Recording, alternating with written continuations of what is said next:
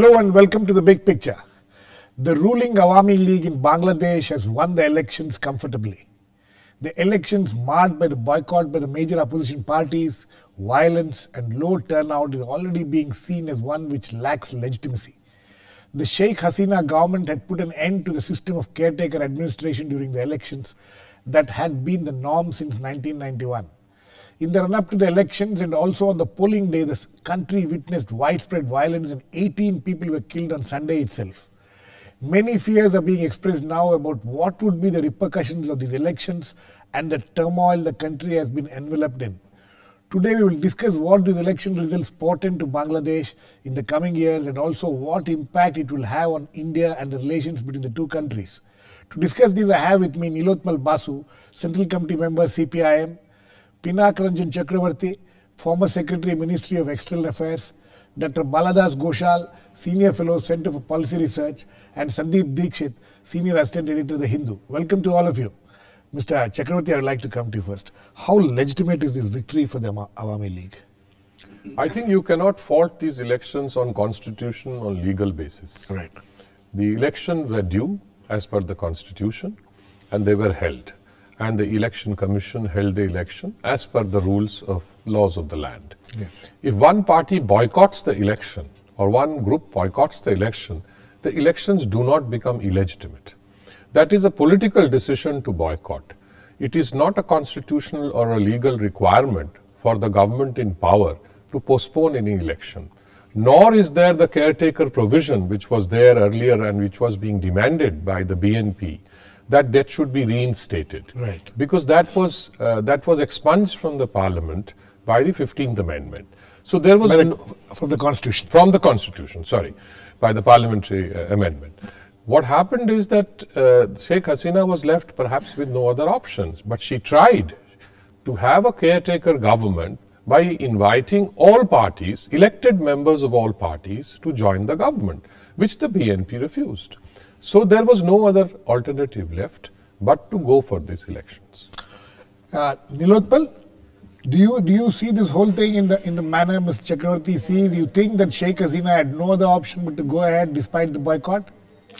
I think much of the noise about the legitimacy of this election is coming from two apparently opposed sections. One is the fundamentalists, not only in Bangladesh but also the entire Arab region. You see, Al-Qaeda has threatened this government for being infidel and so on and so forth.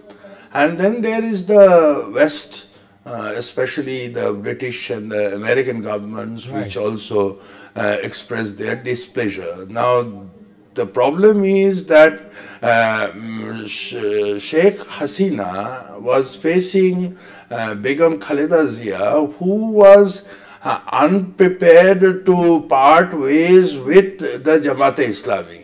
Now, this background is when the Shahbag Andolan movement took place, and you see the International Tribunal was coming out with verdicts against war criminals, and under public pressure, one of them had to be actually hanged, and there are so many cases awaiting, and which incidentally also is the core leadership of Jamaat. Jamaat had no other alternative but to try and scuttle this election. To undermine the legitimacy of the Hasina government. And the peculiarity of Bangladesh politics is that though Jamaat commands only 3% support among the people, they have a solid organization. Right. While BNP is a much more wider support-based party, but it does not have any cadre. So it is this which has made this alliance to click.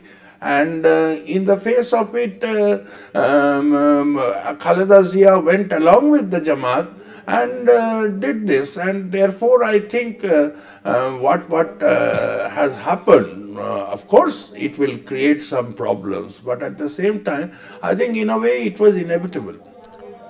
Professor Ghoshal, was it inevitable?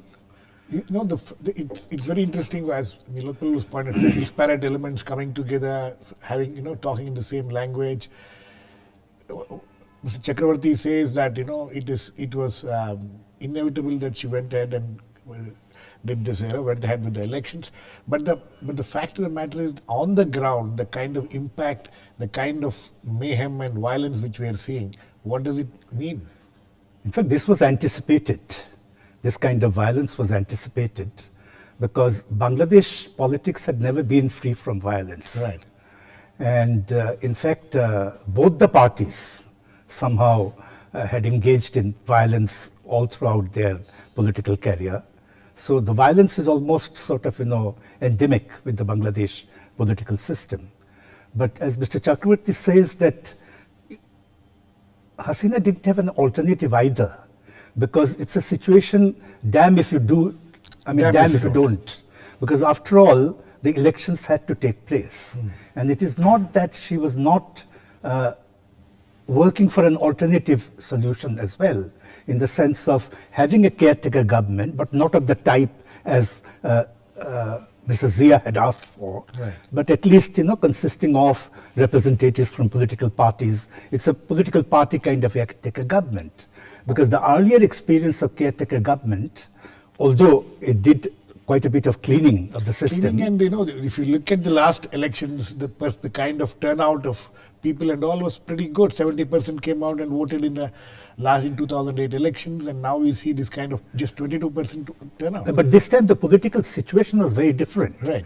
Because, as other speakers have also what mentioned. I meant to say is, was that caretaker administration responsible for that kind of a turnout? And it was seen, last election was seen largely as a free and fair election. No, you see, the political background was quite different at that time. This question of tribunal, war criminals, all these things didn't come up. Right. And the Jamaat was not on defensive as it is today. Right. And as both Mr. Bose and Mr. Chakravarthy had mentioned, that, in both these cases, Jamaat played an important role. Right. And they were on the defensive this time. So that's why they were the ones who... After the execution of their leader. Right. Last right, month. Right. That's... Right. Okay, Mr. Chakravarthy. Yes, I just want to make one point about the 2008 elections. While there was a caretaker government, that was a facade. The real power brokers at that time was the army, right, and the generals who were there. And as far as the Jamaat is concerned, let us not forget that after a Supreme Court verdict which found the Jamaat charter unconstitutional, the CEC, the election commissioner, deregistered the Jamaat. So the Jamaat was not in play in terms of electoral politics anymore. And what, of course, triggered the violence was, as Baladas said, was the war crimes tribunal. Right. Okay, Sandeep. Yeah. You think that what would happen to the social and political fabric of Bangladesh in the present context, in the way what we are witnessing in the country there now? Yeah, what we have seen is that for the past 5 years, there was no common political ground between BNP and Awami League. Right. And the last 6 months have been very bizarre. There have been fifth columnists in Hasina's government.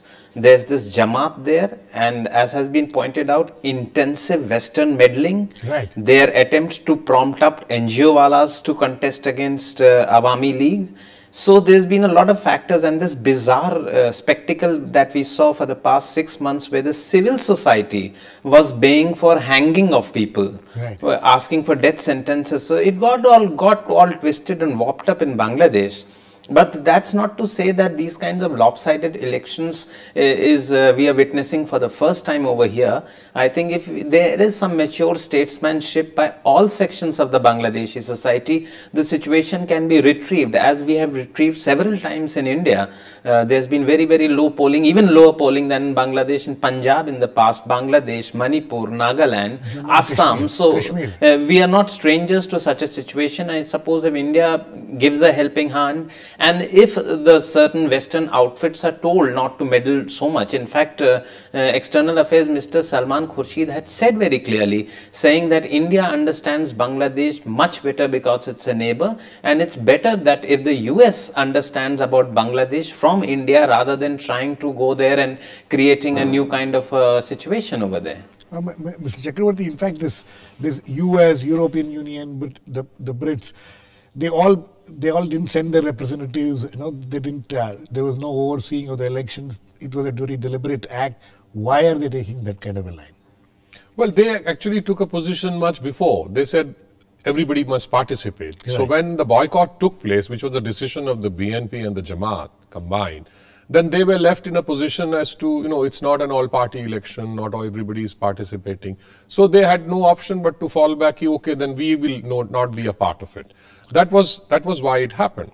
And the irony is that many of these countries are more holier than the Pope, and and they are supporting Jamaat and BNP, saying that they must be allowed to participate. Yet the Jamaat and the BNP don't want to participate. So it's a kind of a no-win situation for both sides. So they kept away. Nilotpal, you think the Indian government could have played any role in convincing the Western parts that to keep away from this and allow Bangladeshis to do what they thought right? That is the tragedy of the Indian government, Girish. The Indian government, much as they would like to claim publicly, they have very little leverage with the West. And if you see what has happened in Bangladesh is in a way an extension of what is happening in much of the Middle East, that you see the spectacle of CIA and Al-Qaeda ranks fighting shoulder to shoulder in Syria and ultimately damage being done to themselves. So the same thing. Now they are saying that even Jamaat, somehow they should be accommodated to participate, while the country, Bangladesh, it is a sovereign country. It has in a sovereign manner decided through the judicial process that Jamaat cannot be part of the politics. And you see all these war criminals. How is it that such a coincidence that all of their leaders are only war criminals? And therefore, and Pakistan also tries to meddle with and they resolve in their parliament that it is not illegitimate. So actually the West is legitimizing allegedly those forces with whom they are supposed to have been fighting in the past after 9/11. So this is the tragedy of the politics of the West, and India understands correctly as was being referred to by Mr. Chakravarthy, but at the same time they are I mean the asymmetry is so much in this so-called strategic partnership that they don't have any leverage. Professor Ghoshal, this what Nilotpal is talking about. He says that India doesn't have much leverage with the West, and that's why they've not been able to convince them to keep out of Bangladesh politics. Was it possible to convince the West at all? I don't think India could have done it. I don't think India has that kind of a leverage. And West had its own interests in terms of promoting their own strategic objectives in that region. Right. You see, from my point of view, problem is that the West is supporting this boycott. I could have understood at an initial stage. I think BNP particularly had a moral ground, right, that after all we are not going to participate in the election if it is not through a caretaker government. Right. But in course of time, last 6 months, both BNP cadres as well as the Jamaat, they have actually initiated a sort of series of violent acts. Exactly. And not only that, has practically put the entire country to ransom, because practically there was no work, and they introduced almost a kind of a 1 week work kind of a program in Bangladesh. Rest of the other days they had strikes or something of that sort. So the question of supporting such a kind of it is all right to say that we boycott the elections. Right. But if you boycott the elections, why engage in violence? So that is where the problem. That's where the problem lied, Mr. Chakravarthy, and it was a deliberate act. I think it was the entire thing is initiated by Jamaat because of its own survival. Why did BNP its own survival? Why did BNP fall a prey to the Jamaat politics?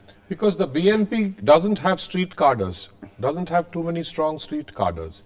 And the Jamaat pressurized the BNP to some extent. The Jamaat was also unhappy, or is unhappy, Right. because the BNP generally kept quiet about the war crimes tribunal. They made some noises about not being particularly, that it's not up to international standard. But when the Abdul Qadir, I think that gentleman was hanged. Abdul Qadir Mullah. Abdul Qadir Mullah was hanged, then the BNP generally kept quiet. So Jamaat was angry with the BNP because if you are my ally, then you better come out and support me. But then Jamaat has cadres, as has been pointed out, and they have a lot of economic clout also. Over the years, they have developed institutions, economic institutions, with money from the Gulf and various other places, and they have a lot of economic power today. And they run madrasas, they have the cadres, and they are committed people. So they are the ones who have unleashed the violence, actually. If you look at the violence and the patterns, it is the Jamaat which is actually indulging in this street violence. Sandeep, Yes. how does the Indian government look at this situation now that Sheikh Hasina has been re-elected, though in such a situation? Do you think that the Indian government will be proactive now, will be trying to help her out, help Bangladesh out of this crisis? No, they have taken more or less the line that Mr. Pinak Ranjan Chakravarthy was articulating, that is, there's no constitutional problem in the elections, and that they welcome the elections and they hope that reconciliation takes place. But I don't know how it's going to take place, because as we have mentioned, there were 4 broad reasons. One, the rather dodgy way in which the International Crimes Tribunal was set up and whatever happened. Then 5th columnists in Sheikh Hasina's government who were discovered a bit too late in the day. And then this problem of foreign funded NGOs that is endemic all over our region, mainly Western and Middle East financed.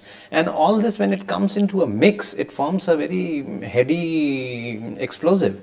And in all this, the poor and the common man is suffering, because Bangladesh is the 2nd largest garment exporting country in the world. Right. And industrial activity always suffers whenever there is an unrest. Farming and fishing and all that can go on. So my heart goes out to Bangladesh, which is already facing problems of economic devastation, for instance, and a large population to feed. And in this era of free market economy, increasing aspirations among the youth. So this is a very tough time for Bangladesh, and India can do some hand holding. But as Mr. Pinak Ranjan Chakravarthy will tell you, it had better be discreet, because then the India factor comes into play in Bangladesh, and it will be very, very difficult to really roll that back. Nilotpal, how do you see that? What do you expect the Indian government to do, or what do you hope the Indian government should do at this stage? And what kind of an impact will it have on the relations between the two countries? And also Bangladesh being a neighbor of West Bengal, do you see that? Do you see any impact of what's happening there spilling out into West Bengal and other neighboring states? You see, what you are talking in future tense, already that has happened. The approach of the current West Bengal government over the Testa water sharing treaty and the transfer of enclaves was not as innocent as you think. And the inclination of the current West Bengal government with the fundamentalist in the state and their relation with the Jamaat in Bangladesh is quite well known. So India has a grave interest in what is happening in Bangladesh, and I more or less agree with Sandeep that we have to recognize that there has to be this relentless attempt to isolate the Jamaat in Bangladeshi politics, but it must be left to the secular sections in Bangladesh to fight that battle. And today, you like it or not, it is the Awami League which is leading them. Are they in a position to fight that battle? I think they have shown. I mean, through the Shabag movement, there was a very creative intervention. I think as he was indicating some trouble within the Awami League, maybe there have been some hiccups, but overall I think, you see, Bangladesh, unlike many other countries in the Middle East, its liberation struggle itself, that legacy, it is a secular linguistic based nationalism, and there are people to support that. And as I was saying, that Jamaat is a hopeless minority, only 3%, but their strength comes from, as Mr. Chakravarthy was saying, from the financial flows, especially from the Saudi Arabia, their financial institutions that they have developed subsequently, and this raw violence, the kind of arms that they access, and so on and so forth. So a condition has to be created where there has to be some give and take between Awami League and the BNP, and somehow Jamaat has to be isolated from the national mainstream. Mr. Chakravarthy, there is this fear that, all this mayhem and violence, and now this, questions of legitimacy of Sheikh Hasina government in having been elected in this kind of a situation will actually boost Jamaat again, and there are fears that they may, and also there's another fear of the army. We have seen this happening in our neighborhood, the army taking, whether in Pakistan or Bangladesh also in the past. So, these two dangers are real dangers.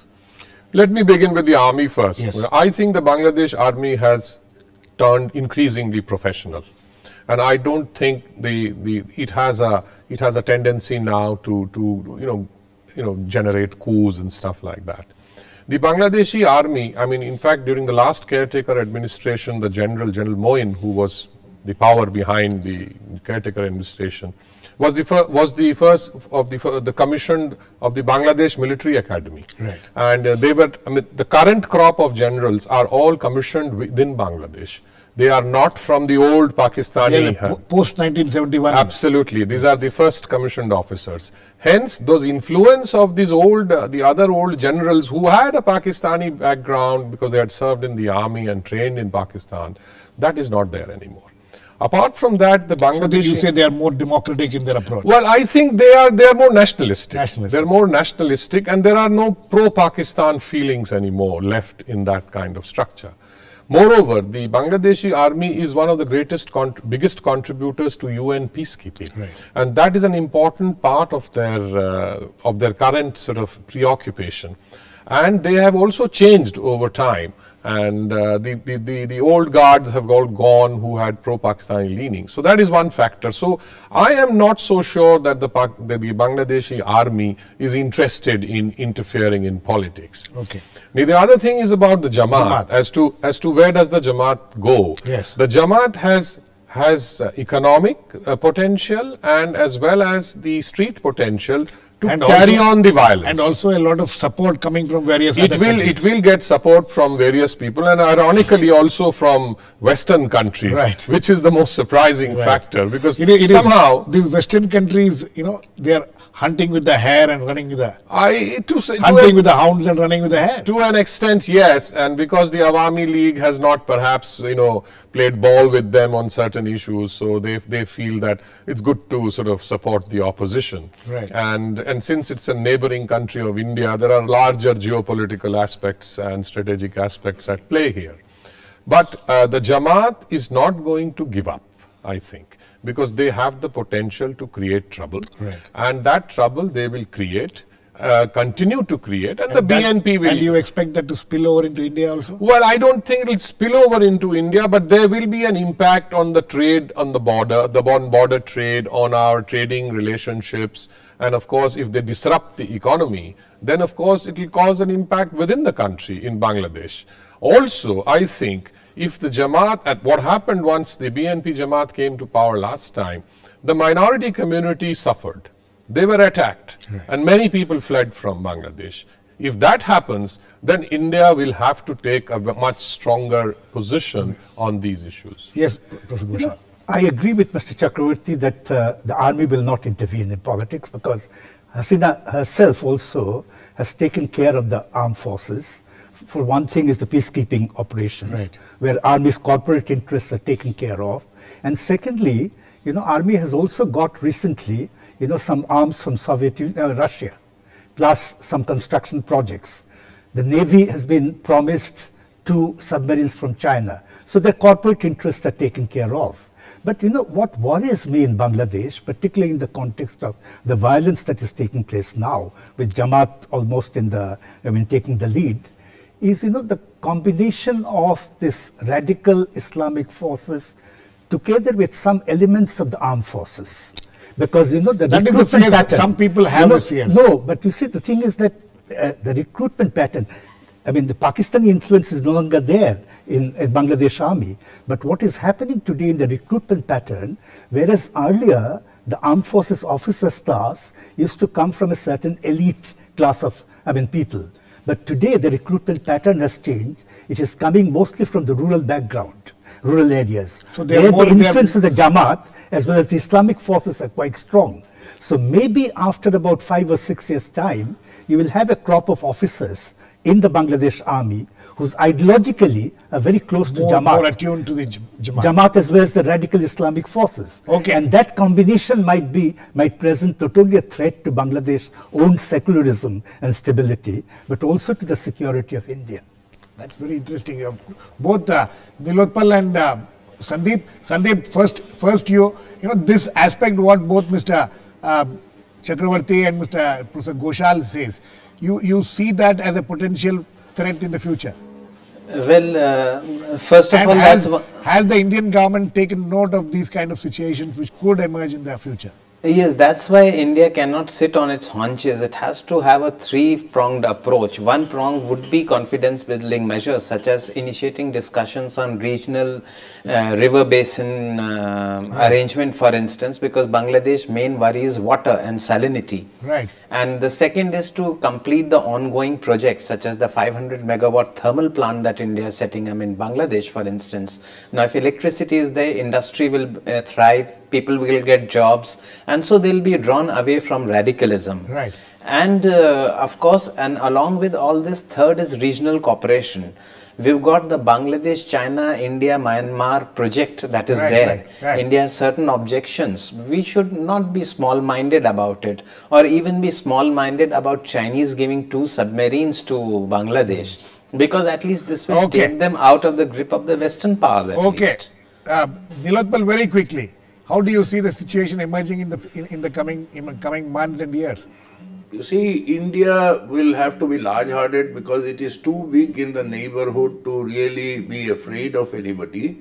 It should try to lend a helping hand without any demand for reciprocity, because this is really serious. Already from Bengal and Tripura, the information that we are getting, the border trade is already affected. And on top of this, if there are forces in India who see Bangladesh as mere Muslims and draw foreign policy on the basis of that, it will be a disaster. So I think India has to take a very balanced approach and try and see that the Bangladeshi people can sort out their own problems. Okay, I think on that note we need to end. It's a very interesting situation which needs a very close watch in the coming days and months. As all my guests say, that India needs to take a more large-hearted approach towards Bangladesh and help it to overcome the problems. We'll wait and watch what happens there. Thanks to all my guests, Mr. Pinak, Ranjan, Chakravarthy, Dr. Baladas, Ghoshal, Nilotpal, Basu and Sandeep, Dikshit. Please keep watching. We'll come back with another issue in the big picture same time tomorrow.